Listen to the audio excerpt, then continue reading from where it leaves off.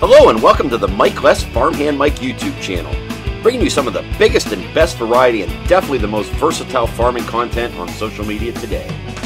You can find me on YouTube, Instagram, TikTok, and Facebook at Farmhand. Hey everyone, welcome back for another moldboard plowing video. If you just seen the recent video I did of the John Deere 4630 pulling the 5-bottom plow, less than probably a mile away, my brother-in-law was over here plowing with his International 5088 tractor and this International 5-bottom plow. It's not very often I get two video opportunities this close to each other, but when you do, you definitely got to take advantage of the situation. And there's definitely not as many farms moldboard plowing like there used to be back in the good old days. And speaking of the good old days, how about this International Harvester 50 Series row crop tractor? This is the last of the International Harvester tractors before they went to Case International. And the 88 Series International tractors, like the 5088 you see here, was built by International Harvester Company out of Rock Island, Illinois between 1981 and 1985. And doing a little research, it looks like there was exactly 8,176 5088 International Harvester tractors built. Now you could get these tractors in either two-wheel drive like you see here, or you get mechanical front-wheel assist four-wheel drive. In 1985, depending on how this tractor was equipped, this would have sold somewhere in the mid-50,000s. These tractors were powered with an International Harvester 7.1-liter 6-cylinder turbocharged diesel engine. That was also 436 cubic inches in size, and these were rated at about 136 PTO horsepower. These had what was referred to as a Synchro Tri-6 transmission. It was a partial power shift with 18 forward and 6 reverse speeds, and the top speed on this tractor was just a shade under 18 miles per hour. These tractors have a 70-gallon fuel tank. You can get these with 540 and 1,000 PTO, depending on how this tractor was equipped. This would have weighed in somewhere in the high 13,000s to just over 16,000 pounds.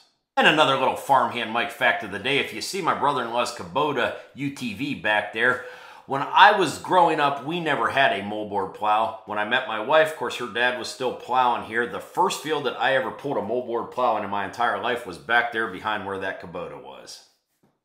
I just thought everybody watching this video should know that. I may have actually plowed that field 2 different times. The first time would have been with their International 1256 tractor. Another year was with the Case 1370 tractor. I don't believe they have either of those tractors on the farm anymore. But hey, enough of me talking. Let's listen to this tractor work.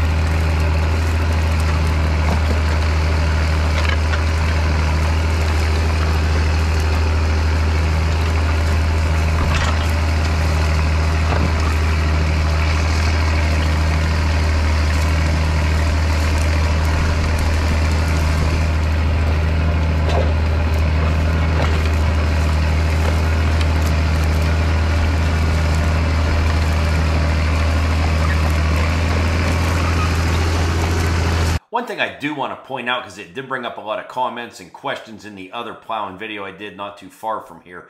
There's a spot in this field even where he's raising the plow up and not plowing. A lot of people were asking why that was. So where they're lifting the plow in the field, where he is here and in the other video, that is what we refer to as a waterway. It's a low spot on the field where if we'd get a big rain or something like that, where all the water would run to wash away. And by not plowing that spot, it's referred to as a waterway. It's just done for erosion control to kind of help. And you can see his hair must have been messed up there. He's getting it all fixed up for the camera.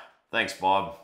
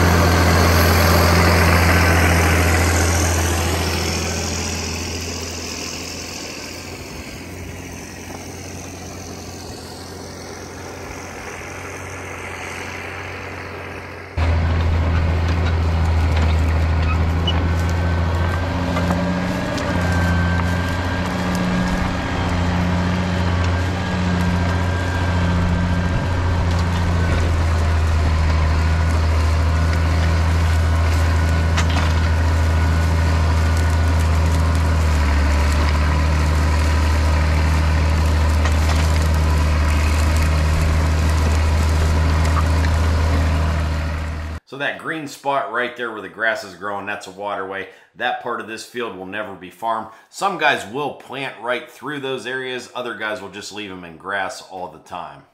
Again, it's strictly for erosion control.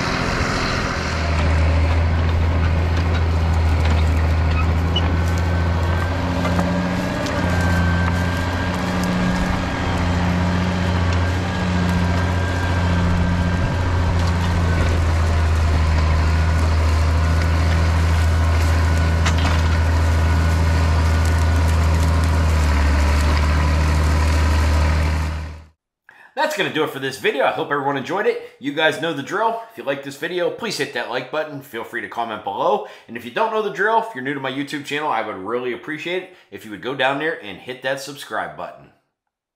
Also, if you want to see more of what I'm doing, you can follow me on Instagram, Facebook, and TikTok at Farmhand Mike. As always, thank you for watching and supporting my social media, and check back often for new videos.